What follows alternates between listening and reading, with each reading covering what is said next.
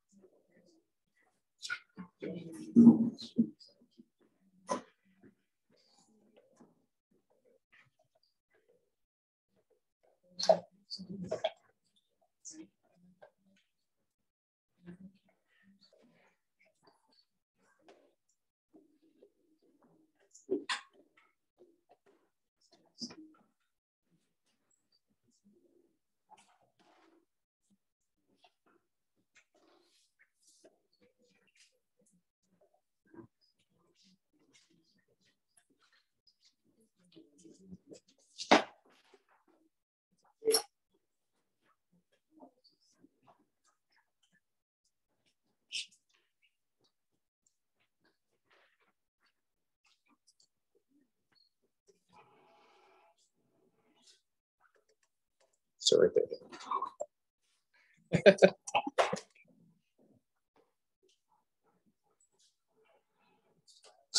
Yeah, sure. That'll probably work.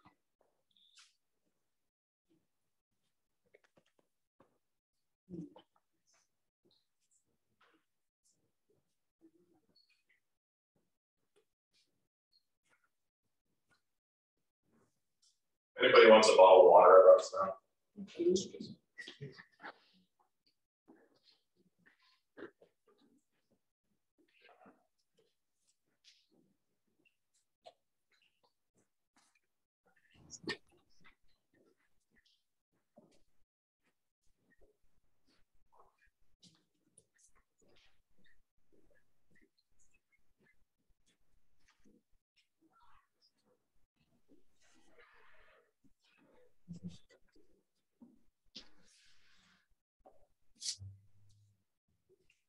Okay. Yeah, sure. We'll get started.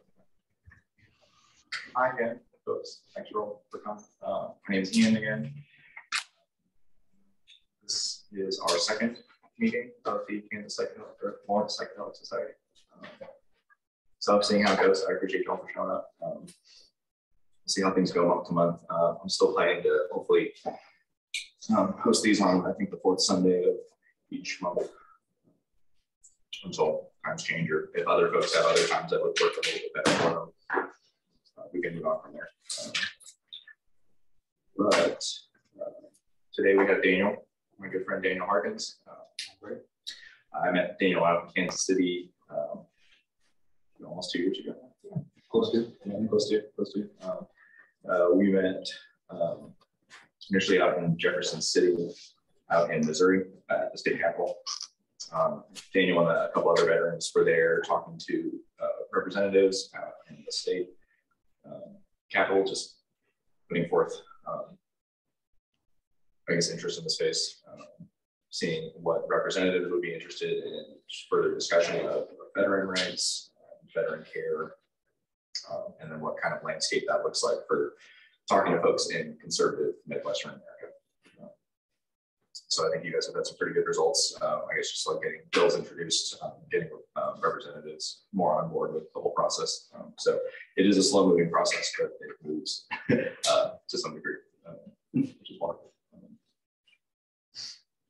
So I guess for today, the plan was really just to have Daniel talk for however long you need to talk, I guess. And then we'll have another general question and answer session. Folks have questions, or if people want to share maybe experiences they've had in the past. Nice, safe, open space for people to talk about what they need to talk about. And that's the main intention for the group, is just to build community where it's needed, provide support for each other as peers, see where things go from there. So I guess before we begin, I'd like to do a little breathing exercise, just to get ourselves kind of settled in, get us present, get us thinking about where we are and what we're doing, where we can go from there. So I invite you all to, do a little posture check. Maybe roll your shoulders back. Turn your neck and your head from side to side slowly, feeling where there may be tension, recognizing it and kind of moving through it. And we'll try to align the top of the skull with your neck that's supporting your head, and then down your spine, down into your sit bones. And while you're kind of feeling your body, we'll take a big inhale in, fill your lungs up, and then we'll take a couple little sips up at the top to really fill your lungs. Hold that for a second. Exhale.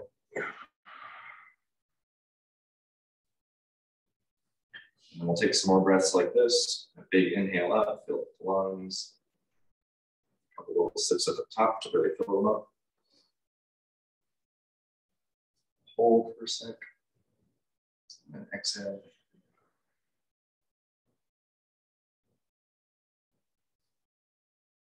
And then on this last little inhale, we'll think about the day you've had, the week you've had, all the things that have kind of led you up to this moment.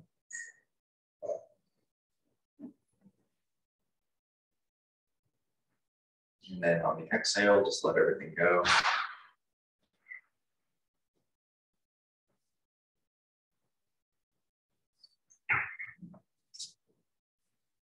Slowly bring yourself back to the room. Shake your hands out. we'll do your weapons. And then we can begin. Do we want to do names now, or do we want to do names later? Do introductions. Yeah, let's just do a brief round of introductions. So hi, my name is Ian Cook. I am currently hosting and facilitating these meetings because I thought there was a need for something in Lawrence where folks could talk about psychedelics, mental health, emotional wellness in a very intentional way for the betterment of ourselves and others, community, and all that good stuff. Hi, Mr.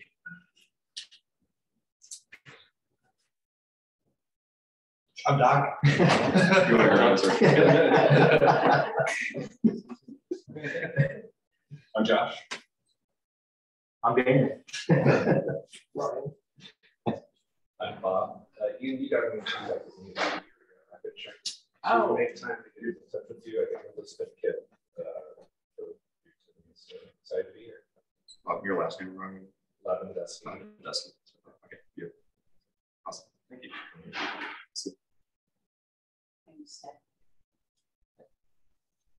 I'm Jesus.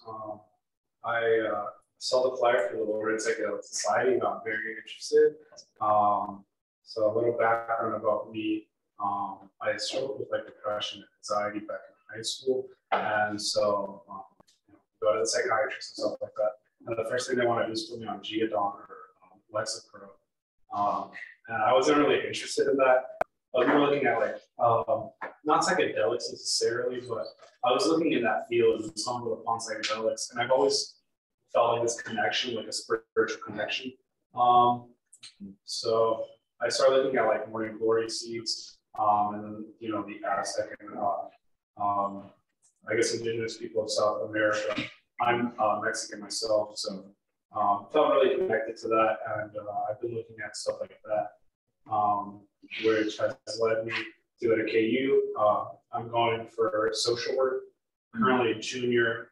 For my master's, I would love to work in academy, psychotherapy, or like just maybe go to Oregon to work in this field. I'm extremely interested. I've done presentations about psychedelics to my peers and stuff. And yeah, I'm just really interested to get into the space. Awesome. Thank you. Thanks for coming. Yeah. I appreciate your curiosity and your initiative to come up to something like this. Yeah, we'll talk more about all that. Yeah, ketamine. I partook in ketamine therapy a couple of years ago. Yeah, I watched the previous meeting because I want to be very, very happy. So thank you. I'm Chris, or Flowers, people call me either. I'm just here to learn. Maybe it's not good for supporting me. My name is Constance Wiston, and I'm interested in everything to do about the educating the public with psychedelics, creating the legalization of therapy using different types of scientific research on psychedelics, and to fully embrace what Bill Wilson said, that LSD is completely harmless in the treatment of alcoholic and drug addiction, and that it needs to be used. And he used it many, many times. He is the Alcoholics Anonymous founder. Yeah, very interesting. Yeah, the use of psychedelics with addiction, substance abuse is a growing field. I think that one's growing along with veterans treatment. That's one of the big spheres that's coming up. Yeah, very consistent. Awesome. Well, thanks for coming, everybody. And without further ado, we can hang out to Daniel. Hi, everybody. My name is Daniel Harkins. Thanks to everybody again for being here and sharing this space. I guess we'll just kind of start with who I am and what led me here in the first place. So I was a Marine Corps veteran. I served from 2008 to 2014. So just around 6 years. Wasn't a combat veteran. A lot of the traumas which I experienced through the military, mostly lost friends that were combat veterans, friends that just ended up committing suicide because of the pressures, the stringencies of the military. And when I got out in 2014, like a lot of veterans, like acclimating back to being a civilian. It's, you know, it's a different stream of life, you know, different flow of what your character is, like the things that you have learned are completely different. So adjusting, you know, like getting back to just being a civilian, getting back to just being a person again, and being around people that were not military minded, you know, and for a long time, you know, I got out of the military and was fell into managing restaurants, something like I had never done before, just like fell straight into that and figured out how much I hated it. Like a lot of people that fall into the restaurant industry. And a lot of just being unhappy with circumstances kind of put more pressure on the things that I was like having trouble with, that kind of put back to the back burner. As time went on, after I got out of the military, it went about 4 years of dealing with just PTSD in the form of anger. I was mad all the time. I just had like massive inner rage. Most people irritated me. I always had good patience, but I felt that I was losing it. And found myself working in a space that was a little bit more open-minded towards these things, and found some friends that thought that I could probably use the help of psychedelics. Because at the time, a lot of veterans won't, because of ego, won't admit that they're struggling. Yeah, it's very, very common. And I've lost over close to 24 friends in my life to suicide. You know, most of those are veterans, and two different roommates. You know, so people that I was very close with. You know, people that I adored, loved, knew what they could do if they were still here. You know, and like living with the weight of that, just being unhappy. You know, because my own circumstances, like how I got there, how I felt failed by the military system, through the VA, knowing that, you know, if I talked to the VA about any of the circumstances or issues that I was dealing with, that I'd be flagged for things. If they push people dealing with PTSD or dealing with traumas, typically just medications that make things worse. Lost a lot of friends in the process of that as well. And I didn't want to take that path, so I just never talked about it. But I had friends that I said that I was close to, that knew that I had struggled, and they asked me if I would be interested in taking mushrooms with them. You know, and of course, I thought this would be a recreational type of thing. I said, sure, why not? I didn't really know much about mushrooms at the time. And in 2018, I went through this mushroom ceremony, just took around 3.5 grams of mushrooms. And it's like the weight came off. You know, like the pressure of everything that I was dealing with, the traumas I've had in my life, the unhappiness that I had at the moment, the anger that I was dealing with, like all those things just kind of came back to me. Everything was clear. Allowed me to admit to myself that I was struggling, you know, because my ego, like I said, was very much in the way. And I was like wanting to blame a lot of the issues that I was having with other people, you know, and it was very like my own mindset was just toxic. You know, and everything that I was feeling at the time was completely against who I am. And allowed me to see that I could do better and I should do better because I'm capable. And from that moment, I took a massive interest in psychedelics. I kind of stopped what I was doing and went full swing into educating myself as far as like the clinical data that's been learned up to this point of how well these things can work in the right circumstances in the right setting. To an interest in working in mycology. I have a business now, which I've been functioning since 2021, mostly as a spore bank. So I produce mushrooms specifically to sell the spores. I'm in the process now of expanding my business to sell cultures and to actually do more things like this, to educate, teach people how to cultivate for themselves. And then the whole goal is to have a multitude of other things within this business as far as other psychedelics. So like a lot of the stuff that I do now is I work with things that aren't currently scheduled. So things that are a little less heard of, like the datura, for example, is something I'm very passionate about. Very dangerous psychedelic and hallucinogen, but I think there's most certainly a great propensity for good if it's used properly. And basically since 2018, I've spent a lot of time just learning more about myself, so I could have these conversations with people that have similar interests, and not only of propelling what this space is, but healing themselves through the process. I still obviously have things I deal with. I most certainly think about my friends a lot. I think about the people that I lost pretty often, but it's not at the same weight as what it was before. My passion is way different. And I have all of that to attribute to psychedelic use. I have many journeys to this point. Everyone, I learned something new about myself, learned something new about the people around me that I cared for. That's everybody. It makes me have more patience with my surroundings, whereas I haven't always had that. I've always wanted to. And I feel like this has gave me the ability to do so and not have anger. And it's pretty amazing. Somebody like I've always been kind of hot-headed. I obviously was a Marine, so I've got a fire in me. And I get aggravations, just like anybody else. But those aggravations today are most certainly something that has turned into compassion and love. And understanding that I myself have made mistakes, and I myself have been in places where I'm ugly. So if I see something in somebody else, that maybe I can do something to help build them. And so on the side of legalization in Missouri, we're focusing on legislation since 2021 as well. I met with a lobbyist named Ethan Thampy, which is one of the main lobbyists that's been working on advancing psychedelic support and psychedelic legislation in the state of Missouri. And then when I started with him, it really was more just a conversation piece. There's kind of bills being presented, but nobody was really listening. Representatives really didn't know enough about it. They really didn't have care at the time, just because they just didn't have the education. And that's kind of like where I was able to step in and start bridging the gap. Like, one, this is a massive veterans need. On average, 22 veterans kill themselves daily, which is insane. It's crazy. And that's something that's been held for over a couple of decades now.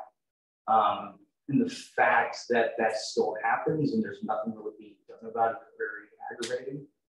And slowly through this time, we had massive veterans groups that stepped forward to help with funding and start obviously speaking to representatives and educating them more, not only about the clinical evidence, but the testimonials, because it means something. And a lot of us are struggling from the same things. A lot of us are struggling from the same type of emotions, from loss of friends, through just aggravation of being failed by our systems. And that's just a start, and that's kind of where we're starting at now in Missouri, is focusing more on like the veterans' needs. Because obviously coming as being a veteran myself, it's a massive impact for me to see other veterans that are suffering as well, that have been in far worse circumstances than I was. And the fact that like they don't have access to these things when it's already kind of proven that it can work in the right setting and circumstances, it's aggravating. Like it's something that's where my rage is, and like my rage is having patience. My rage turns into educating myself more, to speaking, even in places where I don't necessarily feel comfortable with it. I honestly don't like to speak in front of people, but I've done it a lot. I've kind of got used to it over the years just because I've been put in this place. And I feel like it's important. Every single person here has a story. Every single person here probably has something that they dealt with that makes them upset, it makes them sad, and they want to do better. And obviously, this is something that can help all of us, and it should. And educating each other about the efficacy of these things. Obviously, and being honest, psychedelics aren't for everybody. Psychedelics aren't something that's obviously can't be misused, but it can. Obviously we've seen those eras, but miseducation has been the stump of all of this. Propaganda obviously has been a stump of all of this, but the fact that we have almost every city now across this country has got this. People are sitting down and talking about it because this is real, this works. And we need to be able to talk to each other and be honest about ourselves, be vulnerable, because that's what we need as a people. We're all struggling. We're all living in this world that seems to be damned, but we have the ability to change it. And I feel like this is definitely a path to do so. Because whether what your religious beliefs are, whatever, no matter what your background is, the use of psychedelics seems to align all of that. And none of that matters. Your faith doesn't change. It only makes it better, you know, and that's what I've learned through these experiences. That's what I continue to learn by having these conversations, you know, and I'm thankful for it. I'm thankful for every one of you. I don't know any of you besides this guy, which I'm so grateful for meeting, you know, and I feel like life is so much easier now than it's ever been, even when I still have uncertainties, because I know what I'm doing. And I know what I'm meant to do because of these experiences. And every time I sit in these spaces where I feel unease or uncomfortable because I'm the presence, we're all the presence. And I'm thankful for it. No, I'll leave it at that.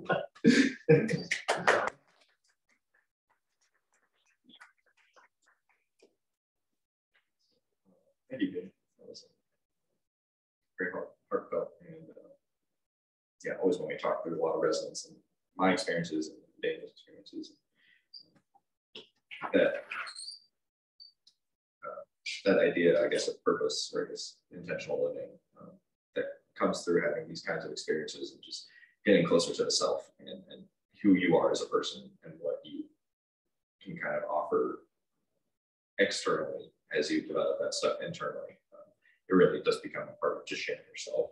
Like the work that you do for yourself becomes an external thing that you can also give to other people as like a gift of like you found this purpose for this purpose and you found this gift for yourself, and now you can get to the point hopefully where you can share with others, help others grow from a place where you can sort of see yourself of where you used to be. Yeah, I'm very grateful to have met Daniel at the time that I did, because it helped solidify some of the ideas I had about maybe the best ways to approach this space, and certainly veterans, such an underrepresented community in this country, and there's so much opportunity for them to have access to these things. And that's why I'm super grateful to have met Daniel and have being able to grow that community of support for veterans in this area. I think is super important. Love you, dude. I was wondering if you could talk more about, I guess, this mycology, how you kind of got started on that educational path, what kind of doors open for you, just what about it that drives you to be more involved in that, just the mycology side of things, the more scientific side of things. So I've always been scientific in mind. Like always been like I've been driven that way, but too lazy to do it. So, you know, I was a college dropout. Kind of go a little bit more into my backstory. I guess like leading up to like how I felt into it. So I had a 4X scholarship for track and field. I was more interested in competing than go to school. So I ended up dropping out, so I lost the scholarship. Did really good in the athletics department, but not so good in the academics department. So I went to school for art.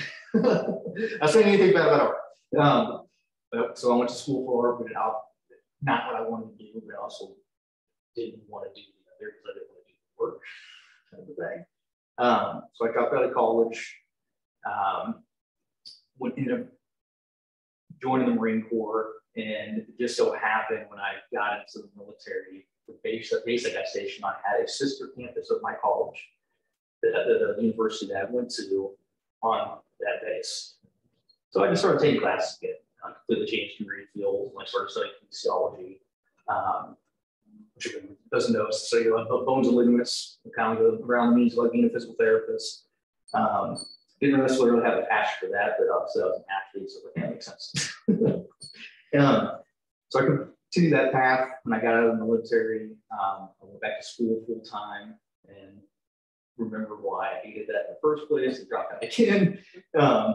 And then just kind of just bounced around from job to job. I found myself in the restaurant industry, like I said. I did that for several years. And that's when I was introduced to the psychedelic experience with mushrooms. The day after I had my first experience with mushrooms, I'm typically, if I'm passionate about something, I just go all in. And that's exactly what happened. It's like the next day I was like, what was that?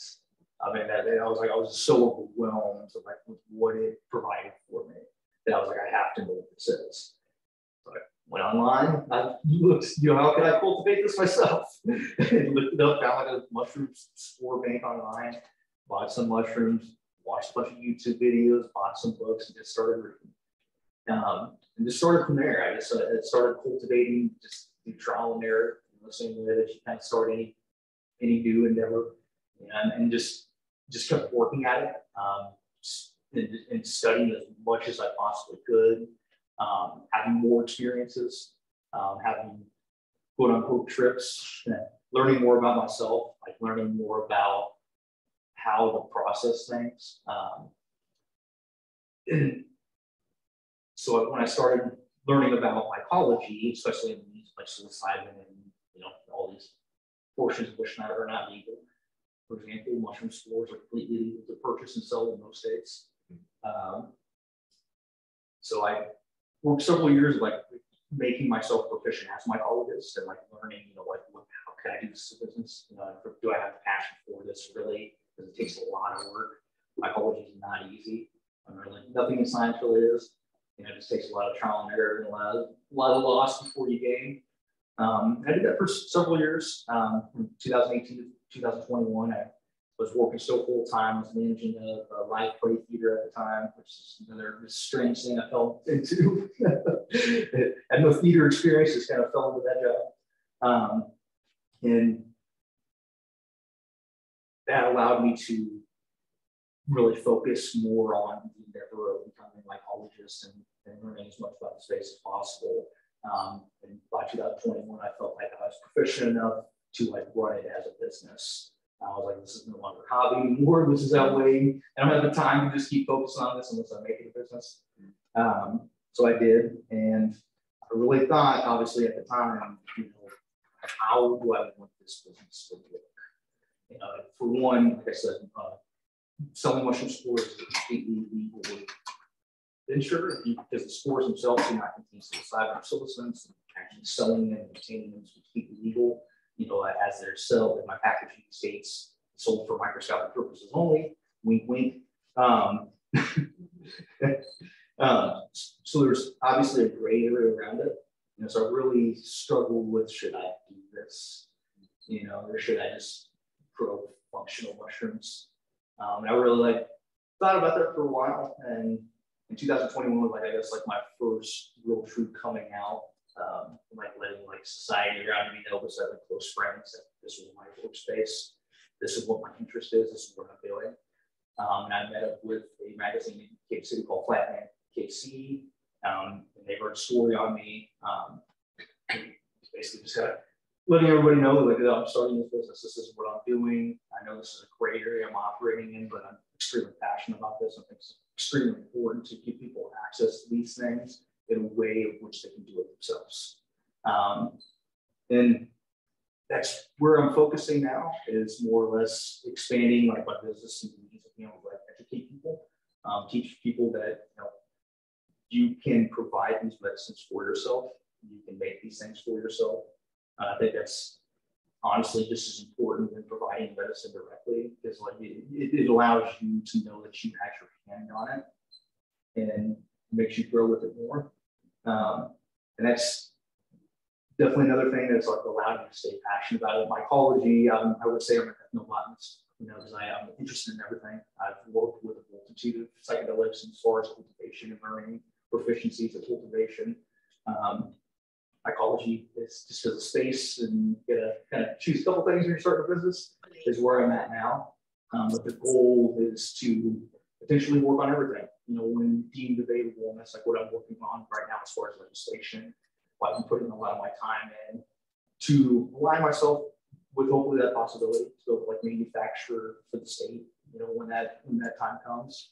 I feel like I've put a lot of time in this, and it's changed me, and I've changed a lot of people because of the time that I put in this space. And mycology and just psychedelics in general would fascinate for a multitude of reasons. And just past the means of healing, this, just what it is, the fact that these things exist, the fact that these things can have the ability to completely change somebody's perception, typically for the better, is just, it's crazy.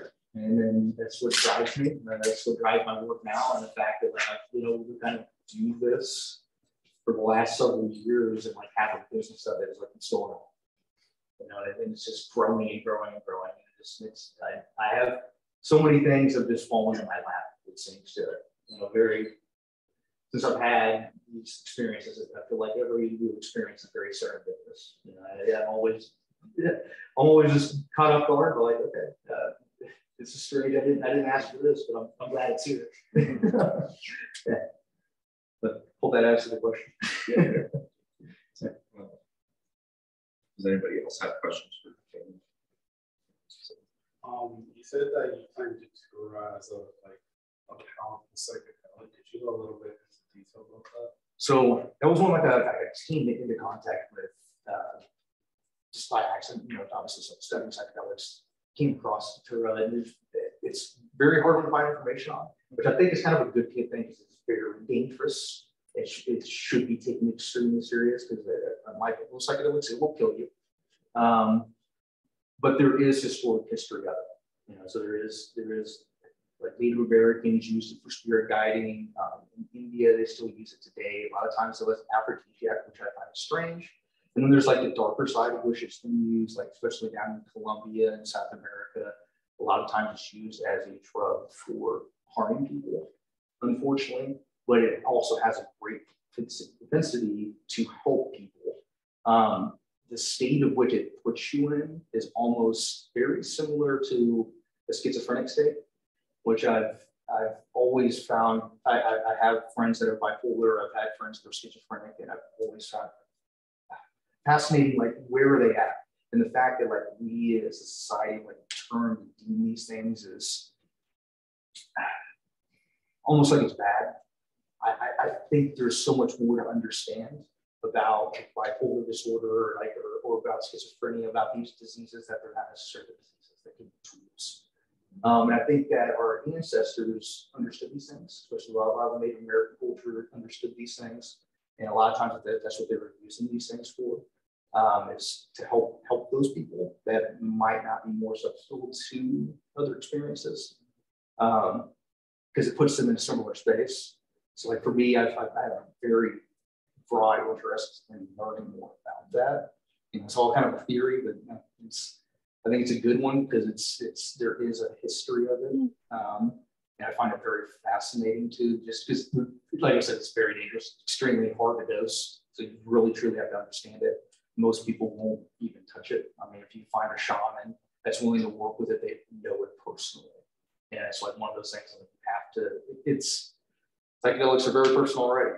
Like most things you can kind of just give and you'll be safe in most regards, and that one like is not that.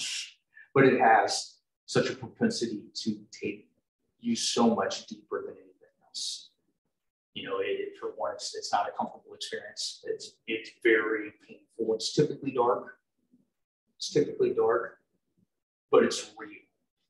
You know, and especially if it's like just like anything else, if it's used properly, it feels certainly very powerful. You know, it's has to take with a lot of regard. You know, it's like I educate myself on it because you know it's one of those things you look up on.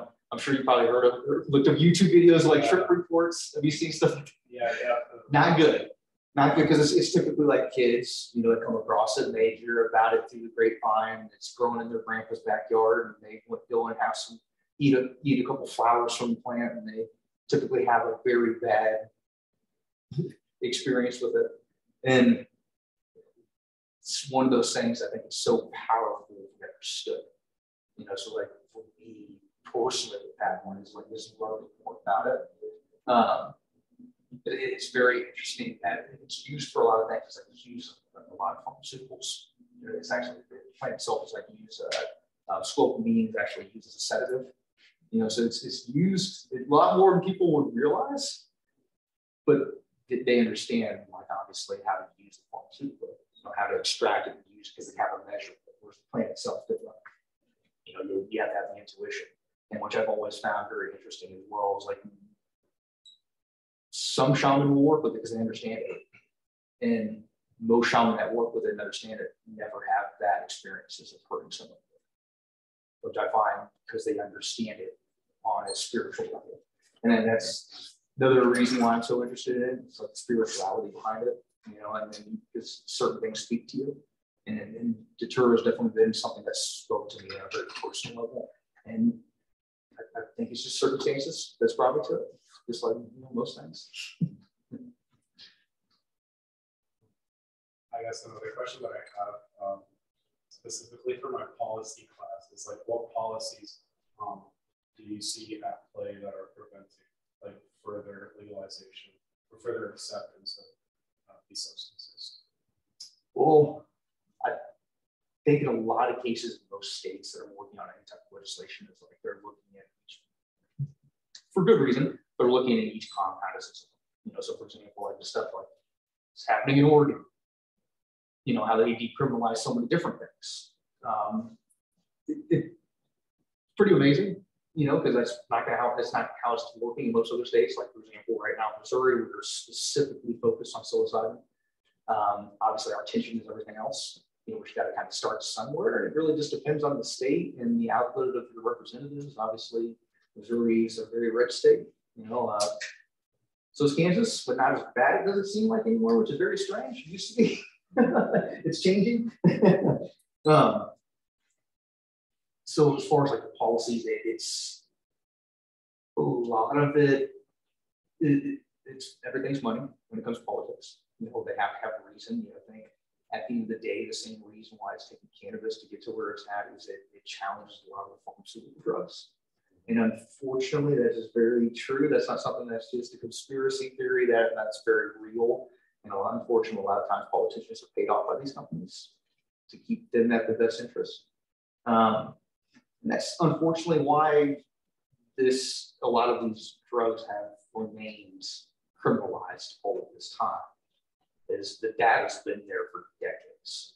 You know, and unfortunately, even too, like seeing on the means of the bill that we have that's passed House vote in Missouri. The next step is for Senate vote. It's basically in a holding period right now, so we'll see if it actually makes it there. But this is the farthest that the bill has made the psychedelics in Missouri so far, which is pretty amazing. But the bill specifically is just going to be providing extra funding for clinical trials in the state for veterans directly, and potentially to have manufacturing as well. So it took time. We had to like find the right committee to push this. You know, it's like we found the veterans committee. Well, even though some of these politicians and some of these representatives might have interest in most of them are veterans too.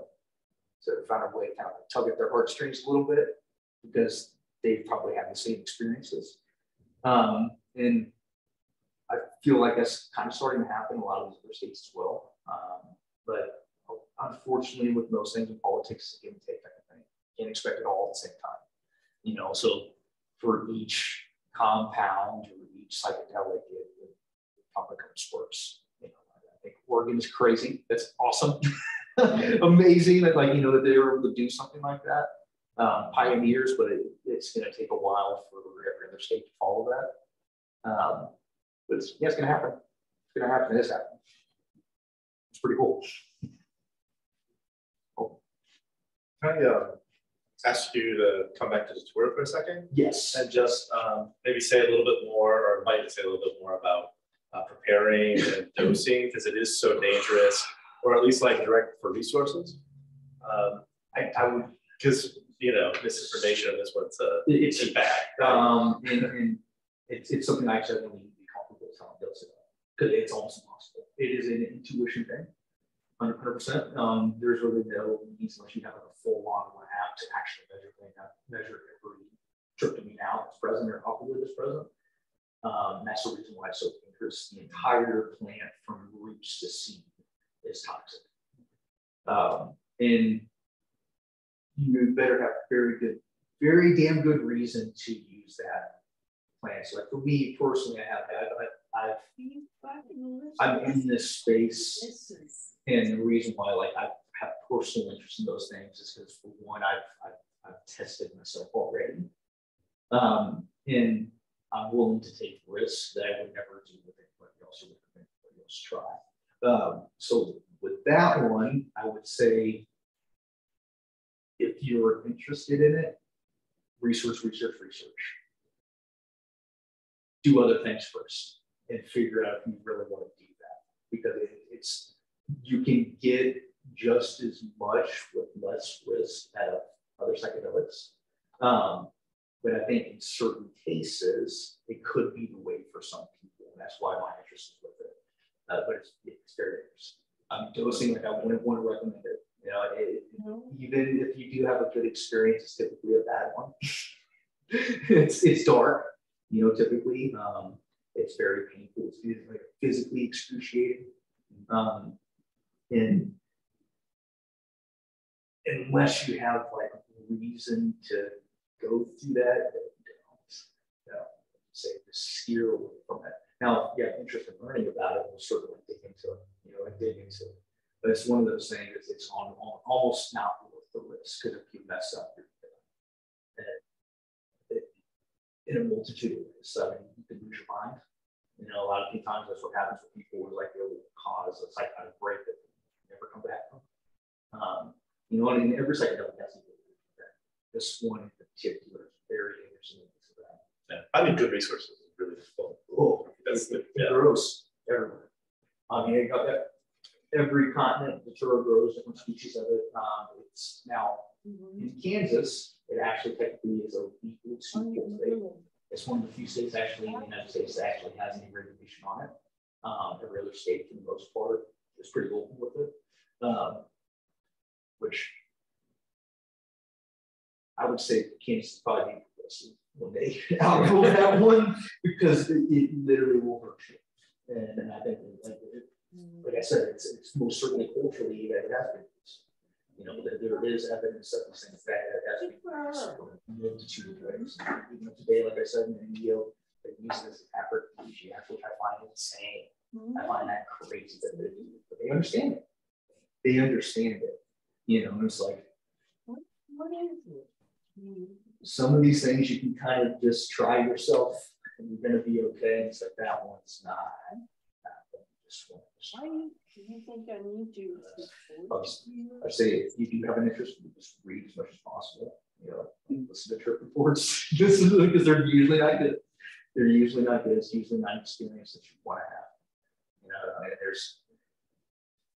but there is an experience there that's important for some people. And that's why I have such interest in it. That's why I've kind of gone down that path. Because it's very overwhelming. That way, like 4 darker than 5 you can get 4 darker than like a lot of other like dark substances, and then also too, it's the experience can last over a week.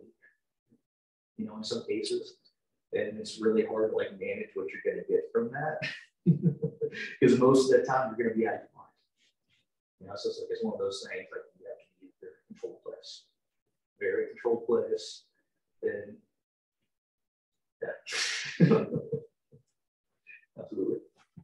I also would like to know what, I'm assuming you've sort of networked and connected with other veterans who have similar, similar traumatic experiences, and brought them in and exposed them to, what psychedelics can do for them emotionally and mentally and spiritually.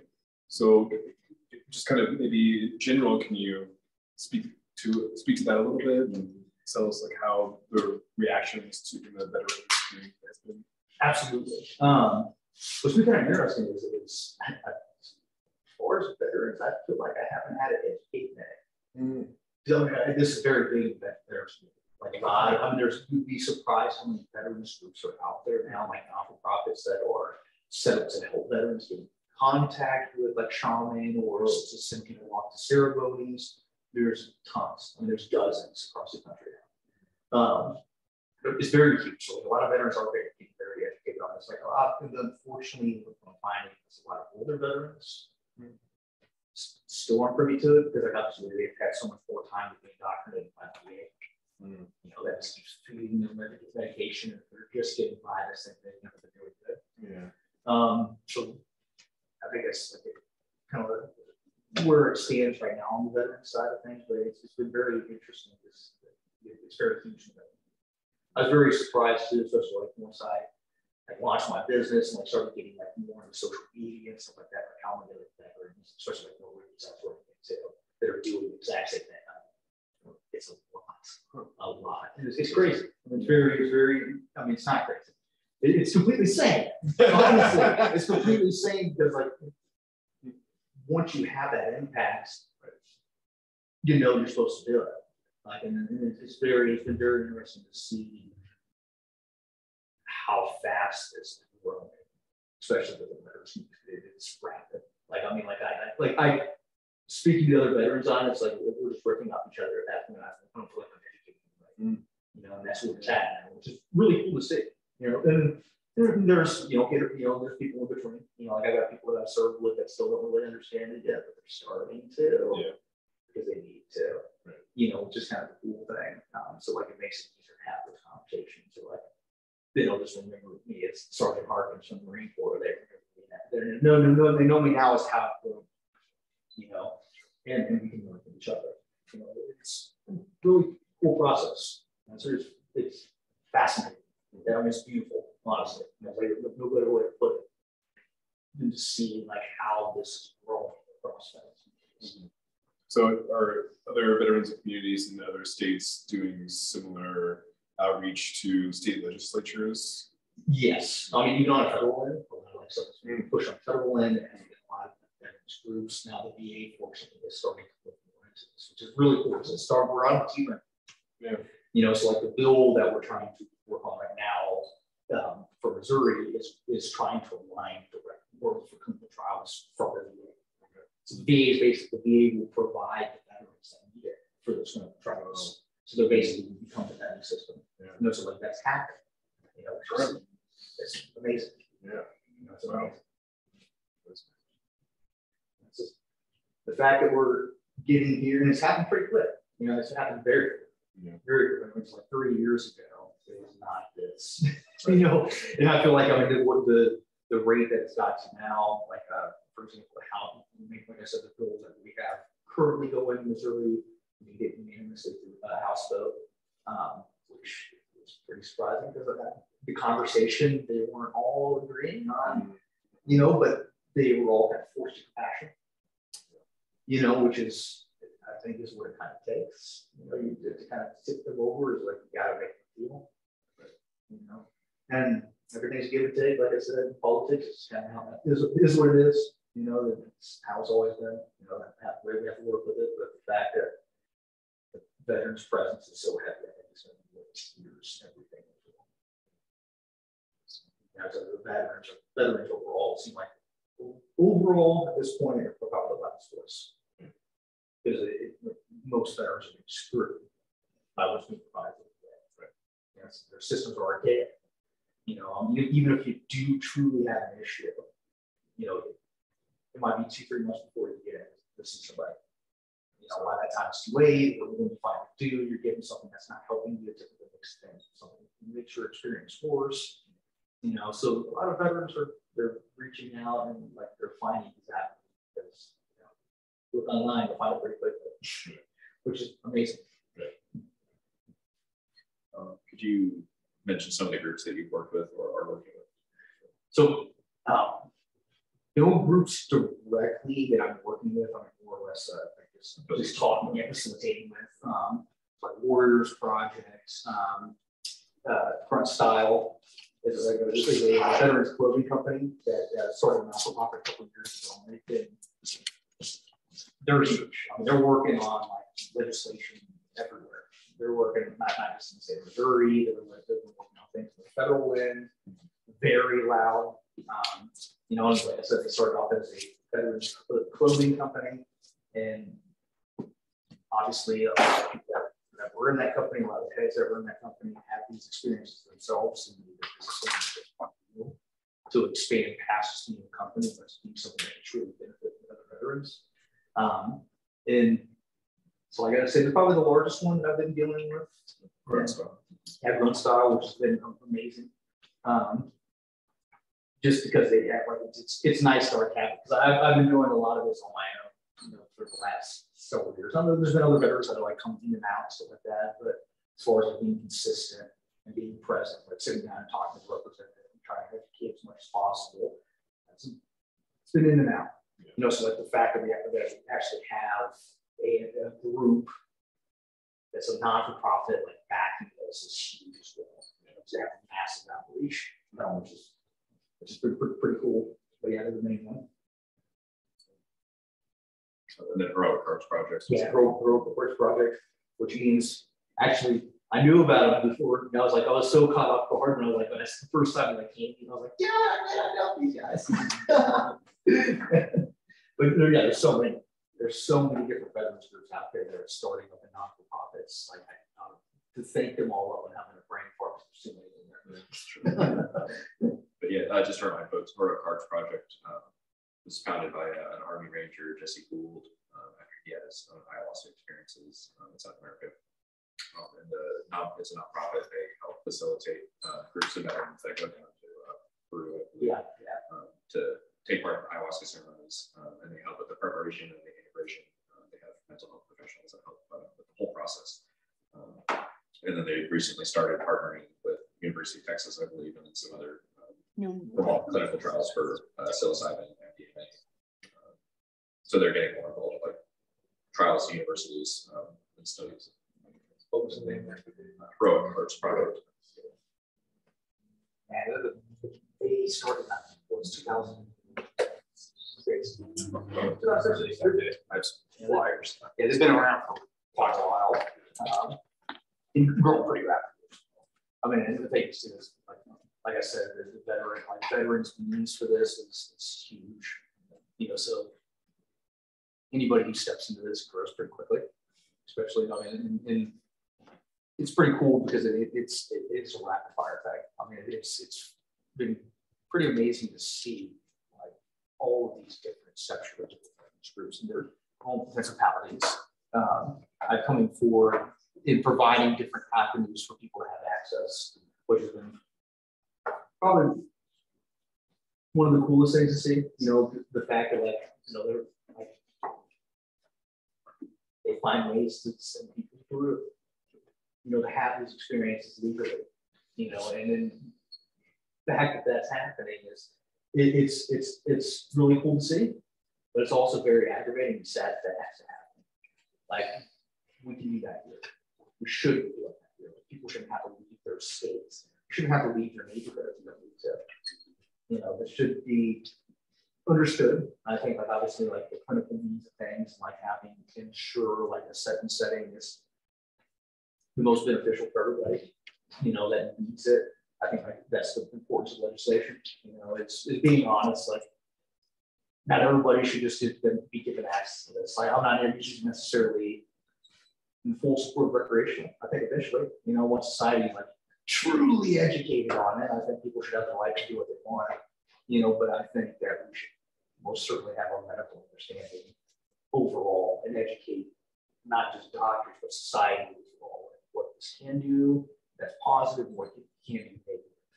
You know, because there most certainly can be negative sides to psychedelics, you know. As physical, most of them were very safe physically, but they could damn you in your mind if you're not ready for it. And I don't think that's going to help anybody. So I think a lot of it's just the space that we're in now, like having education and having conversation, be able to talk, like, learn more ourselves, and tell our friends that might have questions about it or might be doubtful. Like, well, what about me? We're friends, right? You know, do you trust me? Because obviously you probably see a change in me. What do you think that was? It was this, you know, and that's where we're at now. That's where we're at now. We're having this conversation. Ultimately, having this conversation, we're not going to have fear of having a conversation, and that's the great thing, especially about living in this country, is we have that freedom that we can actually talk about these things ultimately, even when there's things in which we talk about aren't legal, you know, but we have the right to talk about it. And the fact that we can is we should most certainly take advantage of that. Educating ourselves and being able to educate others is what's going to get the legislation pushed through when it comes to, you know, it's hard enough to get the politicians on board, but getting the people to understand is like the biggest thing that we have to do. That's our responsibility. Something that just popped in my head. I know that some cities, like you mentioned some research in Texas. My brother lives in Austin, And the Santo Daime Church is legal. They legally do ayahuasca there, and many other cities in the U.S. And I'm wondering if there are any veterans groups that work with like the Santo Daime. I don't know about that one specifically, but there is a couple of non-profit veterans groups that do have churches they operate with. So like that's one of their loopholes of how they can actually get there. But most of them, unfortunately, are still sitting out of country. Because even though they're doing those things legally under the guise of the church, there's a lot of gray area in that as well, unfortunately. And a lot of those places get themselves in trouble just because of it. A lot of them don't like they have to be based on membership.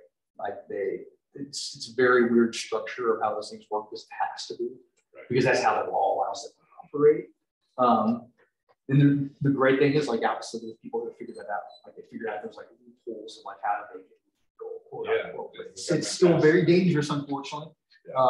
Like there's another one that's growing pretty rapidly called the Church of Silent Toxin, which is it's not a new compound. It's been around since like, I think it was found in the mid-60s or so.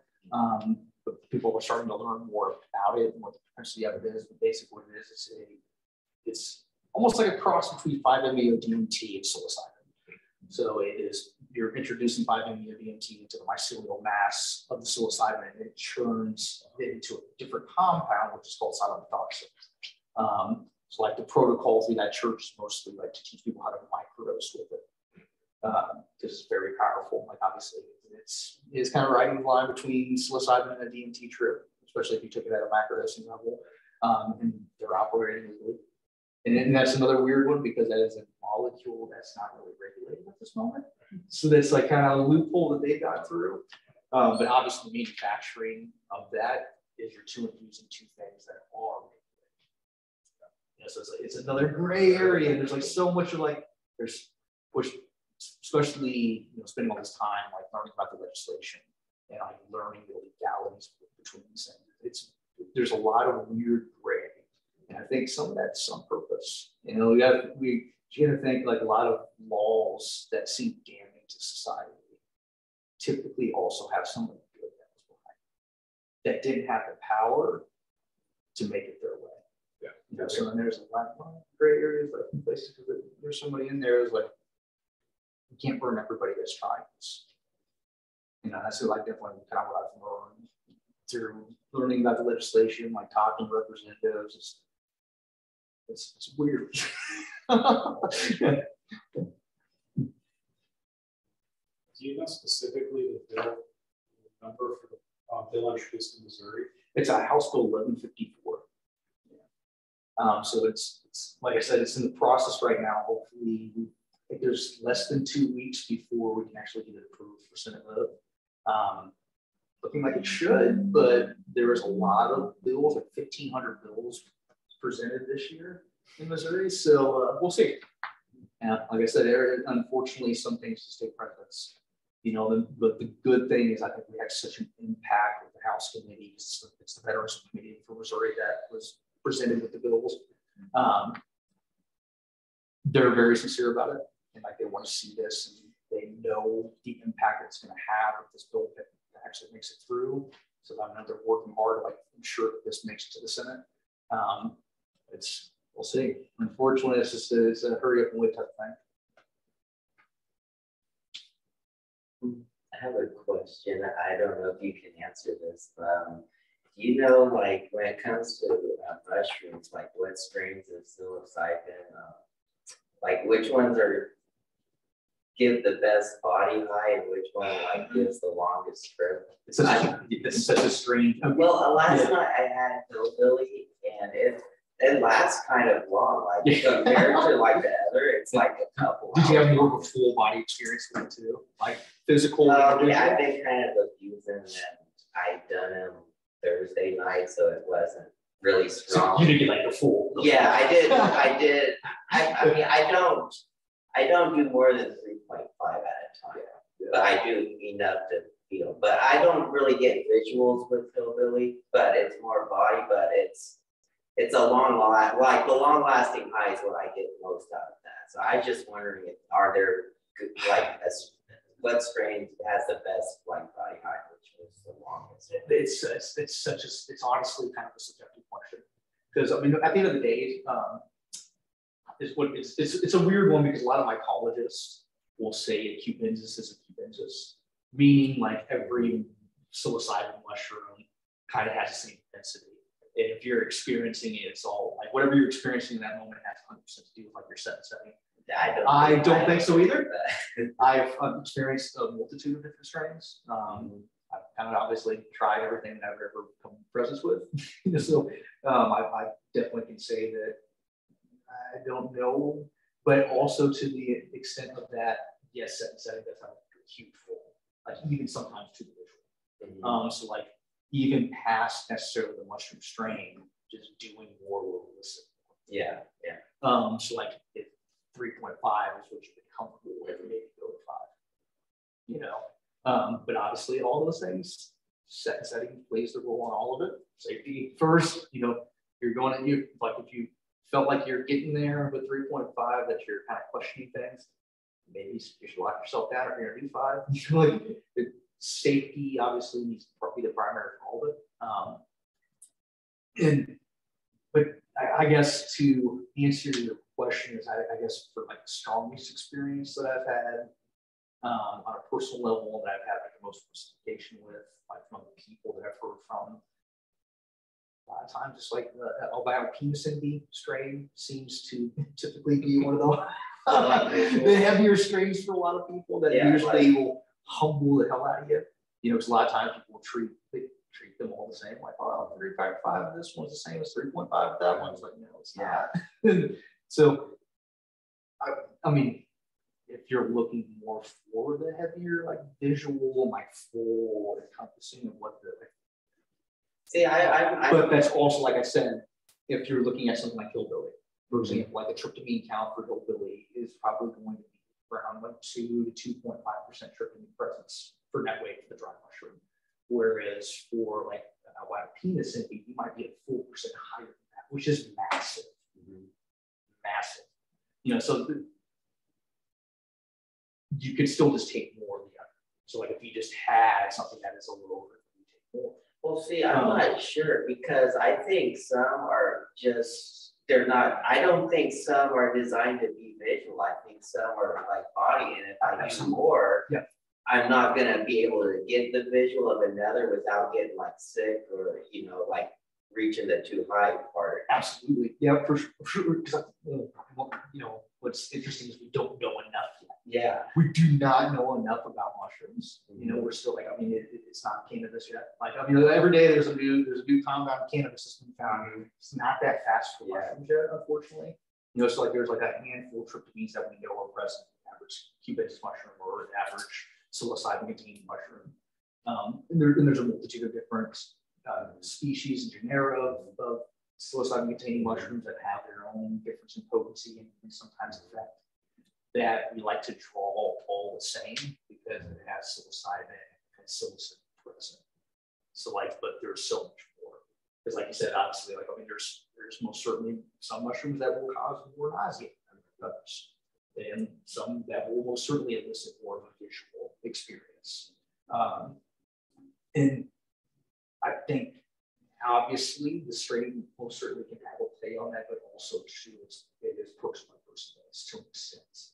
Now, there's obviously things that are derived in each one of those specific strains that might have more propensity to send somebody there on the average, but that experience still is most certainly going to be person to person based. It's from what I've gathered, like from my experiences, like hearing other people's testimonies of like using multiple different strains. A lot of times, if you just take more of any, you will kind of reach what that other one might have to offer.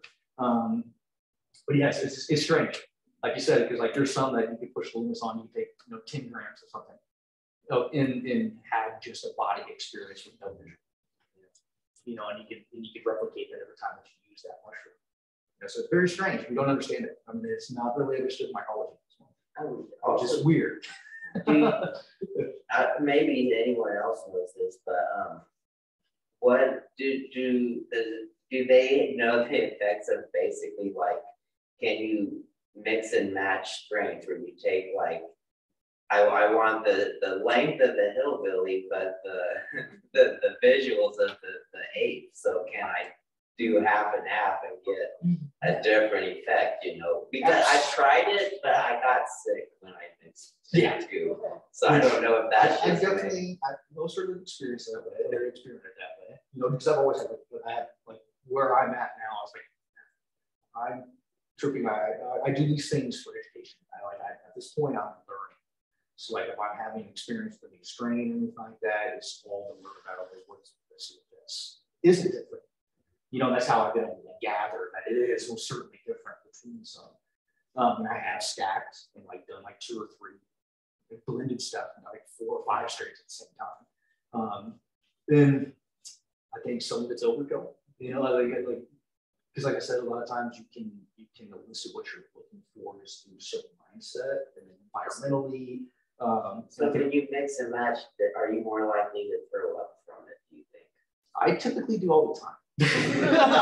Yeah, my body doesn't very, especially if I'm just consuming a mushroom whole, my body typically does not take away from them. I usually get nausea pretty easy. Just like curiosity about something being nauseous and stuff, like you don't take anything when you get sick, like you know, like ginger tea or something. Oh, okay. I used to take motion sickness before, and I think that helped. I haven't been throwing up that much this life lately, so but I do think I've read that motion sickness. Yeah. One thing I've read is that, you know, one of the molecules, I guess, in the mushroom head or something like that, supposed to make any kind of cleaner. Okay. Or something like that, or Yes. your body just can't break it down very well. So if you use something like a lily tech extraction, you just kind of let it simmer in it. For everything else out, just drink the water. Yep. Hopefully you won't get See, I've done lemon, but I drink everything. Yeah, so eat the fruit. Yeah. You're negating it. Yeah, throw the mushroom. Well, I've read that it makes it stronger. It does. So technically, like the See, and if you got a longer lasting strain, it's like you're just taking a little bit, but you're getting more, and then you can take this. Absolutely. Which a lot of people, a lot of times, but that's what people do to extend the life or that extend the body of like mushroom acid. For example, if you have a gram and a half of mushrooms, but you want that 3 gram experience, you might potentially be able to get your body's availability in these, like the compound, the psilocin, to be at a higher rate that your body can produce it better, it can metabolize it faster, so it feels more like that 3 gram experience. So like the whole process, like scientific process of like lemon technique is you're adding mushroom in, it doesn't have to be lemon, anything acidic turns the psilocybin into psilocin, which is what technically elicits trip in your body, and that's what your liver is doing, is just breaking down the psilocybin and transferring that into psilocin. That's what's eliciting the trip itself. So like through the soaking up, like you said, just putting in water, like you don't really need that much. Some people will like squeeze a whole lemon in there, just like a couple of lemon wedges, squeeze into a cup of water with the mushroom, broken up. You just agitate it every once in a while, you'll see the water turn blue. That's the extraction. You just sift out the mushroom, drink the water, add it to a tea, whatever you want to do, and it's taking away from a lot of those things that are undesirable. That's going to cause the nausea, but also it's going to allow you to process faster because your body doesn't have to convert the psilocybin. It's already sourced. So listen to faster trips, like instead of waiting 35 minutes to an hour, you might wait 15 to 20 minutes. And typically it's going to come on faster. As far as like you're not going to have the gradual, okay, it's been an hour. Oh, it's 2 hours. No, you're there. It's typically how it works, especially if you're doing a heavier dose of the technique. So there's methods like that, like instead of like stacking mushrooms, just want to list some more. There's methods of what you can do with consumption that are going to give you that, so like stacking different mushrooms, like pairing things that way. Well, certainly, obviously, I've had some very interesting trips by stacking things. It's not necessary. Not necessary at all. I think a lot of times it's like setting, doing things like that, finding like methods that can actually strengthen what you have in front of you. Those are like good options for sure. So the mushroom you can buy anywhere, not like a pot. You have to go a certain place. Well, unfortunately, it's still illegal. Illegal still? Yes, yeah. And they come besides powder or look like real mushroom? Yeah, I mean, like, for example, if you were to get it, like most people are getting off like blackwater or something like that. Obviously, the best way from that most people that need it are finding ways to cultivate themselves. That's what I mean. And it's not hard to do. Like I said, like the mushroom spores are legal to possess. Cultivation per portion obviously is not legal anywhere besides one state right now. So, you know, do that on your own terms. You know, like everybody's taking, anybody who does is taking the list. It's one of those things like it's out of sight, out of mind type of thing. And it's helping you become a better person if you're out of sight, out of mind. You know, and it's like what I've learned, like how I've been able to operate a business like I do is I obviously have to cultivate the mushrooms to source the materials of which I sell in my business. You know, so it is a gray area in which I operate, but I do it legally. I mean, like everything I'm doing, like all the steps that I take are legal. Now, obviously, the consumption of the mushrooms or giving out of mushrooms, that is illegal, unfortunately. You know, so as far as like the means of possession or being able to get your hands on them, it's one of those things you got to find the right space, maybe the right people, learn how to do it yourself. You know, it's like it's honestly the safest way.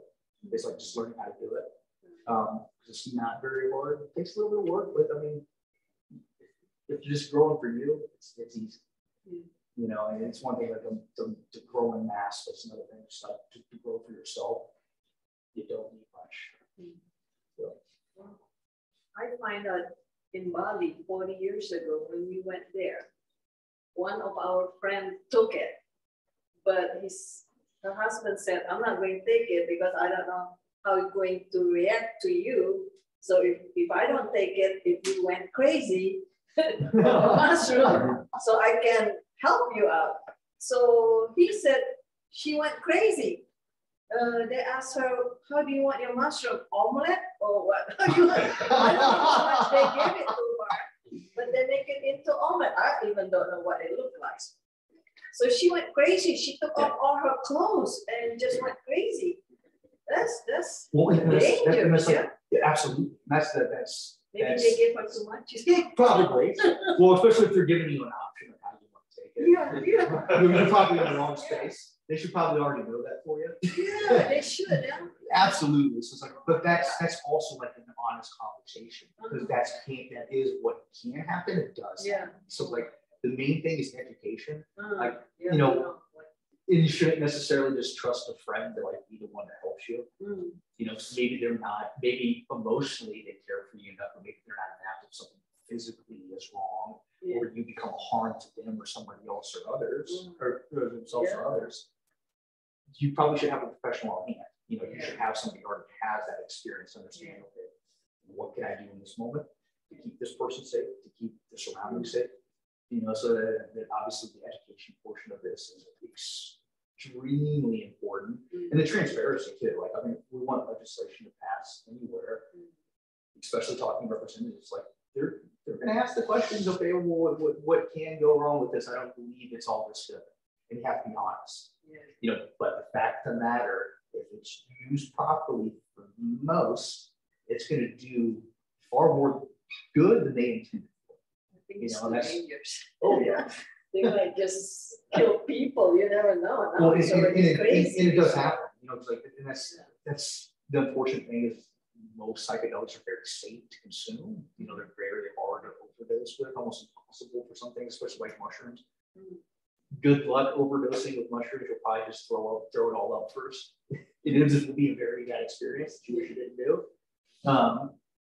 But absolutely, if you're in that state of mind or out of state of mind, you could most certainly harm yourself or somebody else. So that's the danger. You know, so it's like a lot of it's the education and being real that most certainly you haven't experienced these things.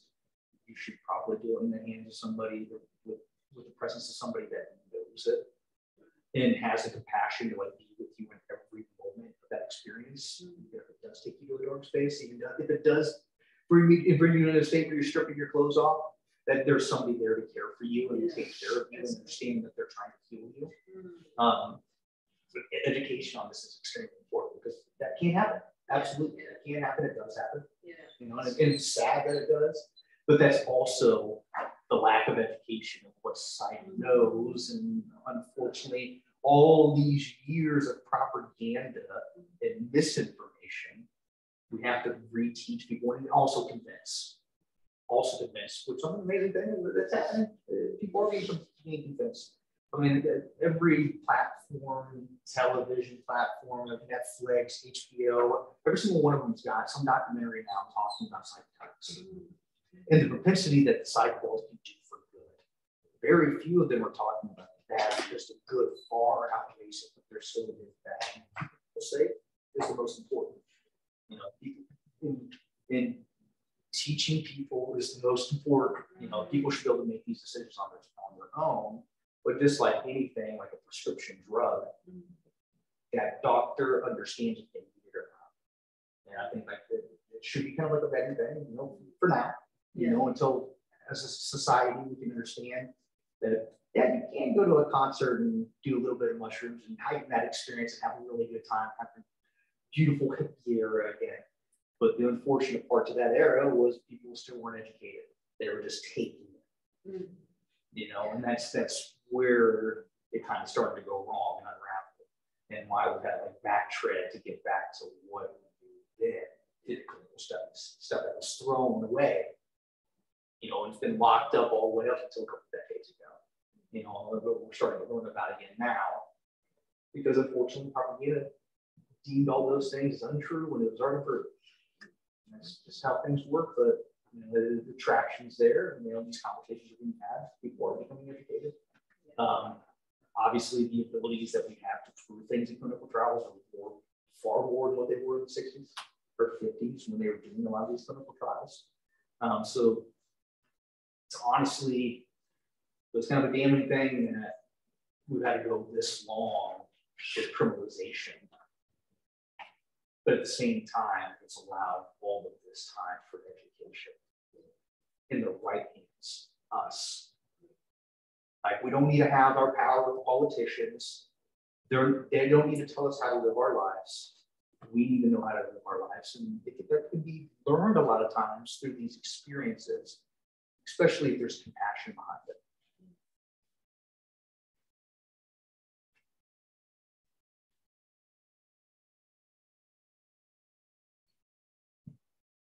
So now 6:23. Still have the space for another 30 or so minutes. Did anybody have any general questions? Maybe not necessarily for Daniel, but just anything that you guys have been thinking about?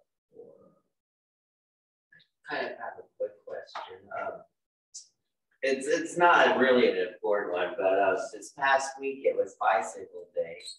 And City Commission, like, because I've been the past couple of years, I say, hey, you know how we make proclamations of different days. I've said we should make a proclamation that April 20th is 420, just to show support, you know, for marijuana users, and also, you know, try to get a leg up for when it does become legal, that because businesses here are already doing 420 deals. But anyway, I was bringing up, hey, let's consider Bicycle Day. Anyway, I was just wondering, is Bicycle Day, is it just for acid users, or do you think it's for all psychics? Like, because I don't want to be, you know, saying, hey, this is something mushroom users can, you know, if I piss off acid users, okay, this is just for us. I mean, well, technically, that day is founded on the celebration of that experience. You know, so like it technically is set around LSD. Yeah. But I think it's just a celebration of all psychedelics. Yeah, it's kind of what it is. How it's celebrated. Yeah, I think. Yeah, I don't think that's what it is. Well, if acid users are upset with that, they haven't taken enough. Yeah. And then maybe they lose a little bit. Somehow I don't see acid users being upset. Yeah, I hope they wouldn't. Yeah, they definitely need to like revalue.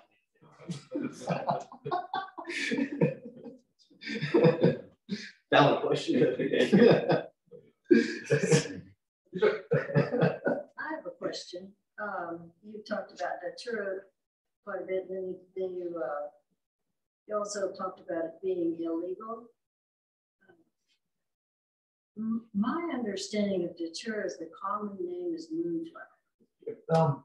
Moonflowers grow all over the states I have lived in, Yes. including Lawrence. They're prolific around Lawrence. And the seeds are sold everywhere. So there's a misconception. What's illegal? So there's a misconception about moonflower and datura itself. They're called the same thing. They're not. So moonflower is not a cycle. Yeah, they're even packaged a lot of times the same way. The seeds look nothing like. The moonflower seeds are much larger for one. And they have a very similar structure as far as the flower itself. Datura typically will grow as a bush, whereas moonflowers can grow as a vine. Oh no, moonflowers I'm talking about grow in the bush. And they're all over Lawrence. And they have a trumpet-like flower. Yeah. It's huge. It comes out. Okay, then might be datura. Okay. And on the package it says moonflower and underneath datura. Interesting. I'm actually not baffled by that because in Kansas it is technically illegal to cultivate and possess that. Yeah. Now, obviously, wild grown, I'm cutting it down because it does. Oh, you'll see it growing. Yeah, it's everywhere. People Yeah, put it down in the yards. highway, stuff like that. You see the patches of I mean, it's in the yard. Oh, It's in- yeah. It's in my backyard. Well, it's extremely like aggressive plant. It reproduces very quickly. The seeds take very easily. It sows very It's easily. in green pods. Yes, the spiky pods. Yep. That's interesting. Whoever's selling those, they're technically doing it. But it's a gray area. I don't think they care. Nobody knows. I don't think they care. I don't think they care. I really don't. Because it's for one, also too, I think like the reason why Kansas probably is like one of the few states that actually have any type of legislation against it is because most people are not willing to try it. Well, they didn't get For good reason. And most people don't know about it. most people that would like to attend this meeting go to that. And it's depending on which market it is, getting the word out about this meeting is crucial because a lot of people don't know that. Yeah, well, especially like you said, maybe close everywhere. So people probably haven't seen the flower itself, and they've seen it How grow. about your business card? I mean, did you bring business I cards? did not, man. So I actually just moved my business. Luckily, I Nobody knows expanded. if anybody wants to make a purchase. I'll have to talk to you after the meeting. Absolutely. Absolutely. Yeah, so I'm in the process of haven't even had a website yet. Yeah. So I've literally just been operating from word of mouth. And if you do presentation at VFWs, local VFWs, I have haven't- a business card. Yeah, oh, absolutely, absolutely, for sure. And just leave it, and people don't have to, they can be discreet and not talk to you in person. Absolutely, absolutely. Just a thought. Yeah, for sure. Absolutely. Yeah. But yeah, the tourist, yeah, it's an interesting one. It's because like it grows everywhere. Most people have like seen it, you know, and like So, most people have seen it because it grows literally in almost every single state. Multitudes of different species out there with different potencies and alcohols. All they're dangerous. yeah. All I'm should be taken. not serious. interested in taking that. The flowers Yeah. are fantastic. But yeah, I'm surprised over here, like people are actually selling seeds. All the hardware stores. Yeah, Really? everyone villains. It's crazy. That's like hardware. So I wonder if has it been like that for a while? Or have you seen it for like I've only been here about 15 years. okay, but you've seen it like through that time span. Yeah. Interesting, sure. Yeah, because there is legislation against it. Interesting. Pretty sure if You must not care. And then there's like a loophole, especially if the knowledge is like pretty limited about it. Exactly. One of the things is like, there's typically people won't even try it. You know, fortunately, it's like, you go to YouTube, you look up trip reports, or you like try to read up like on Reddit trip reports. You'll rarely find a good experience because in most cases, people are just using it. They're like using it recreationally, and they have no clue what they're getting themselves into, and typically find themselves in a very dark space. So it's very interesting. I also wanted to appreciate your stating how important it is, your environment and education, and to have someone with you. Because my experience with psychedelics, that was always the case. Yeah. And to be a virgin at psychedelics and to do it by yourself, I think it could be absolutely horrifying for some people. And you might be having a perfectly fine experience, but I mean, I mean, something as simple as the floor moving could just freak somebody out. But so I think it's important to have a comfortable environment and to have people that you trust, people that have experienced it, know quantities and things like that. So that would be your situation. That person was not in the bubble environment. Educated people that had plenty of experience with it. So fortunately for me, I was, and it was all wonderful. So. Absolutely. One thing that's like the unfortunate part about it too is like even today, like I mean, unfortunately, it's like I support legislation, because I think that like, legislation ensures safety. You know, so unfortunately today there's a lot of people that have like deemed themselves shaman. You know, there's a lot of pseudo this and that out there. They're like becoming their own health practitioners with good intentions in mind, but not the proper training and understanding of every person is different. And what do you do if it goes wrong for that person? And that is a very personal thing. That is, takes years of education, takes years of experience and knowledge. And unfortunately, like these experiences are so impactful, like they might feel like they're the shaman after that first time of doing it. And there, unfortunately, is a lot of people like that. And because the legislation's not in place yet, you have a lot of people that start to like operate businesses that way and kind of operate in the gray area themselves. And that does happen, and it's unfortunate, you know, because legislation should have a hand on this, just to ensure that people get the true benefit. You know, people do get what that has to offer, and just throwing yourself to the wolves is not the best way. Like having educated people around you that know specifically what can go wrong and what to do to help you if it does is very important. You know, especially in these fields. It's very important. And yeah, should we get to the point at some point where people want to go get mushrooms from the dispensary? Should that happen? Eventually, you know, luckily we got Oregon now as a guinea pig to see that happen. You know, because I think at the end of the day, either way, even with improper like learning about these things, it's like misusing them recreationally. Most of the time, it's still going to be very impactful for that person. Yeah, I want to add, it's all about money. You know, that's why lots of people in Missouri. Absolutely. Because Missouri wants money. Absolutely. And they're getting it. Absolutely. They're getting lots and lots and lots. Every state's getting plenty of money.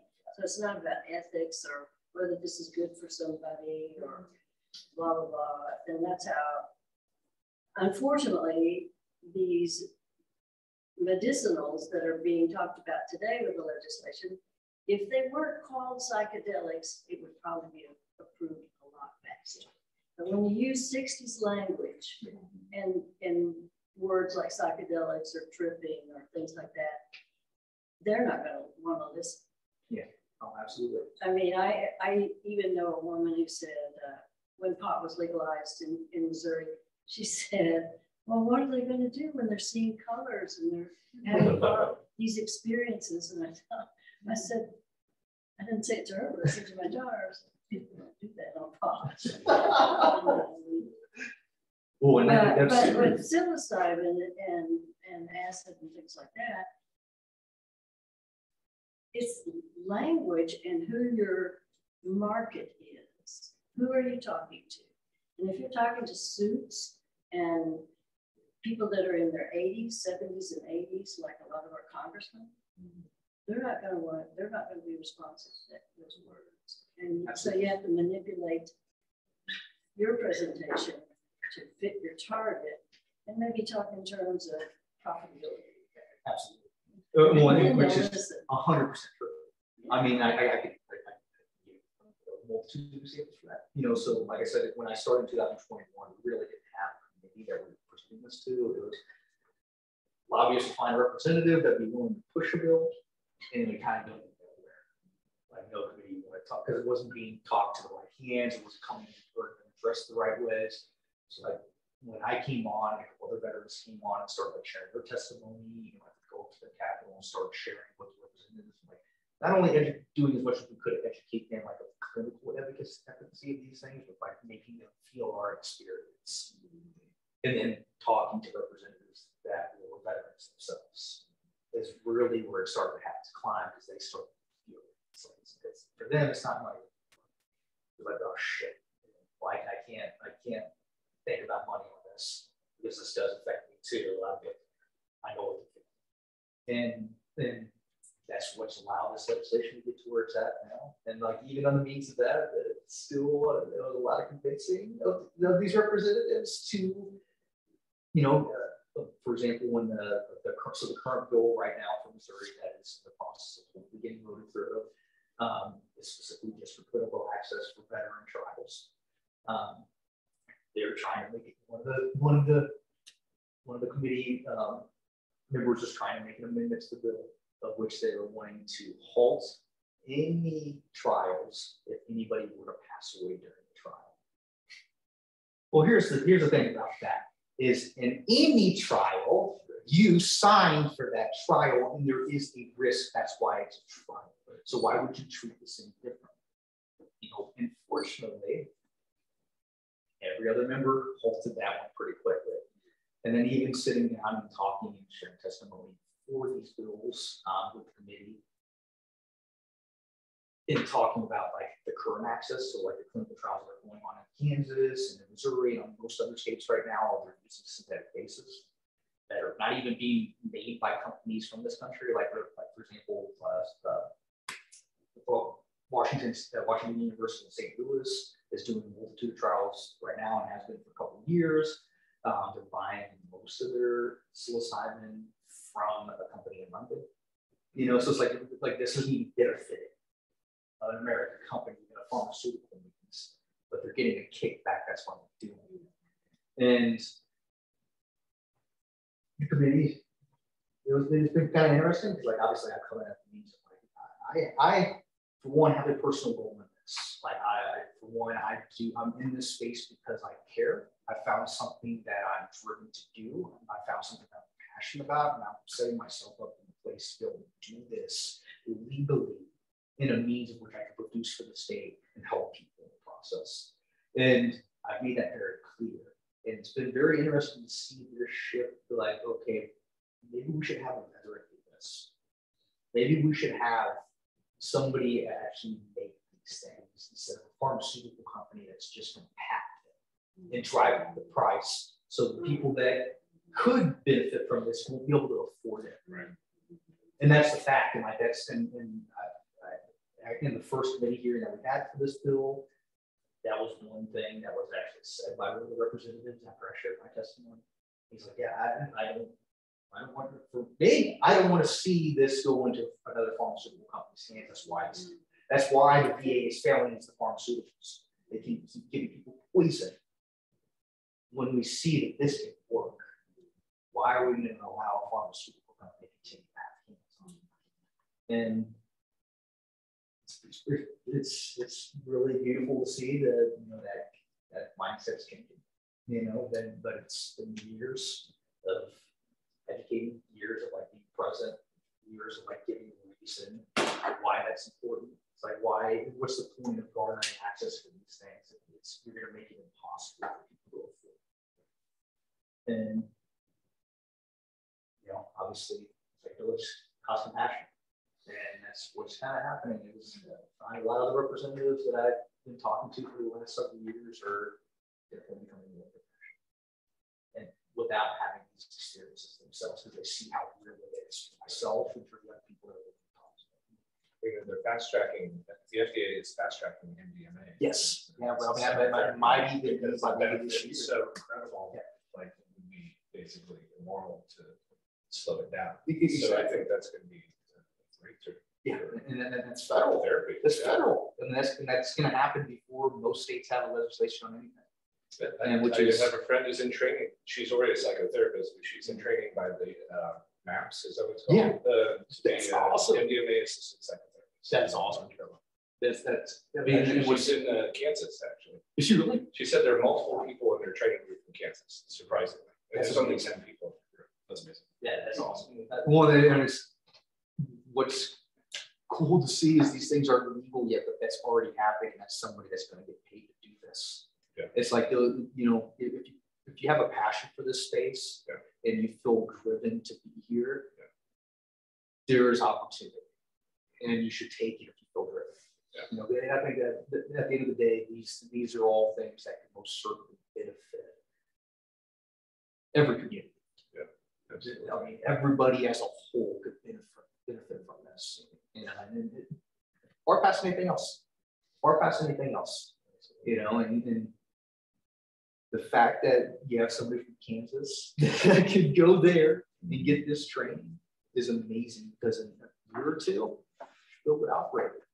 You'll be able to do this. I mean, it's already happening all over the place here. I know people who are facilitators who've been in training for like 10 years, and they're facilitating groups all over the region here. It's all illegal. Yeah, but it's amazing. It's beautiful. The well, community is and the the medicine. cool thing is, like, they have a structure to understand the efficacy of practice. And this is like there's been a structure that's been created, of which they've been able to study and have like their backing and validity behind. It's like, you know, the same thing as like having the title of the doctor. That's important. You probably want the title of the doctor working on your heart transplant than Joe Schmo off the street, Right? Because they've been there, done that, they've studied. You know, there is something to that. It's like people that have time, but in like those, there's a lot of different titles that are being made because there's a lot of people that have practiced and have created these titles, and that's powerful. And like those are things that are happening when this is not legal, but it's happening, and that's what the gray area is. And that's the amazing thing about it, is there is a gray area. It's find ways. Absolutely everywhere. It is everywhere. I mean, there's loopholes for everything, and a lot of it too is like, I've had people ask me before, like, well, your business, for example, like what I do in my business, like afraid that I get caught up. I'm not, because what I'm doing is legal. It is a gray area. Technically cultivating mushrooms or psilocybin mushrooms is illegal. It is, but I source. So like I'm specifically sourcing the spores, which I can legally do, you know, and for me, like the risk of any of that is nothing in comparison to the reward of like knowing that what I have to produce can help somebody. And that's all that matters. And I'm not afraid of the law, because I'm not a criminal. And most people that are doing these things are not criminals. Yeah, They're good people. a lot to worry about. I don't think so. I really don't. And the fact of the matter is, like, those who benefit for these things is law enforcement. A lot of law enforcement are getting caught out of this. They're dealing with their issues with PTSD, and a lot of the issues that law enforcement across the board is dealing with. They're finding their ways to psychedelics, and you'd be surprised by how many law enforcement groups there are that are making outreach in the space as well, and even speaking out for legislation that are active on the police force. I mean, it's happening, you know, and they're not getting much pushback. It's only bettering the force. Right. You know, so I think kind of the cool thing about where we're at now is, I think the people that are set forth to enforce the laws that are against this are starting to recognize there's not a threat. So they don't care. I mean, they're looking for the person that's, you know, is just looking for profit. They're looking for that guy, you know, looking for the person that's just selling to anybody without like giving them understanding of what it could potentially do negatively to them.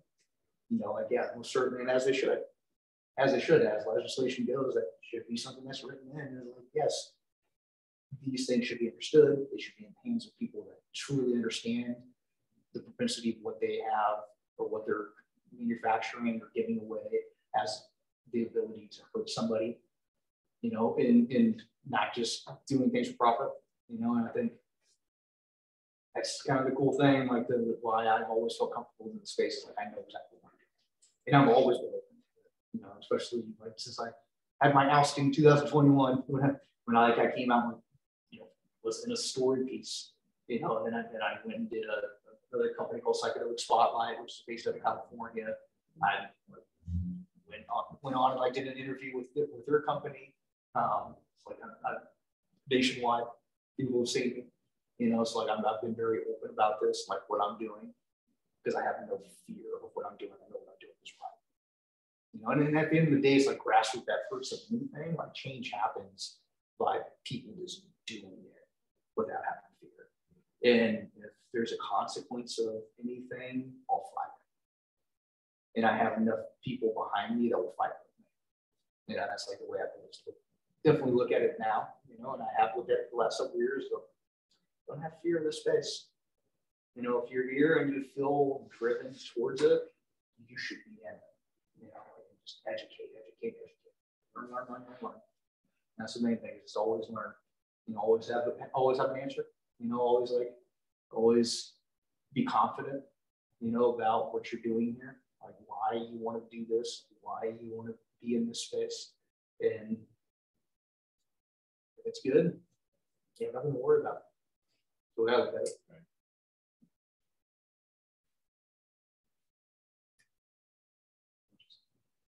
Thank you. Well, yeah, we can start wrapping up.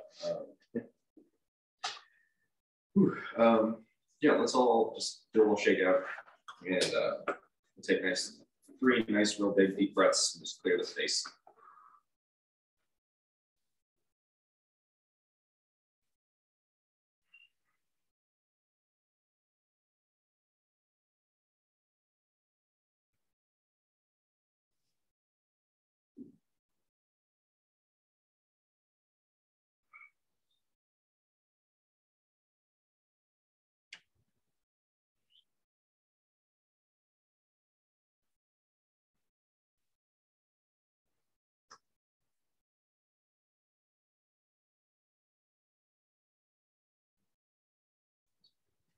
I appreciate you all for hanging out.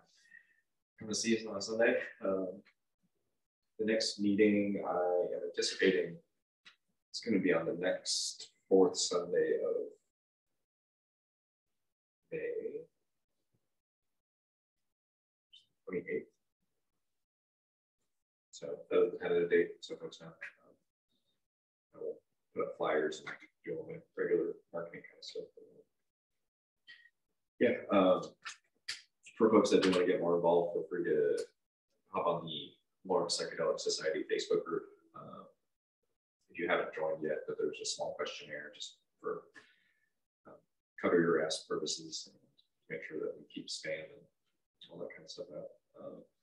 Yeah, if you're open to get more involved, we'll see what the group needs. I know there's some folks that couldn't be here tonight that did want to get more involved and just to see what the group kind of needs. But so far, my intention is just to hold the monthly in-person meeting so folks can gather and meet. I intend to have another couple guest speakers for the next couple of months, and then we can kind of just see what the group kind of wants and needs. And if we want to do like more workshops, maybe like if Daniel brings in like a grow kit and shows like folks just like the basics of like cultivating your own mushrooms, that could be something we can figure out too. But yeah, but otherwise, I appreciate you. Thanks for coming.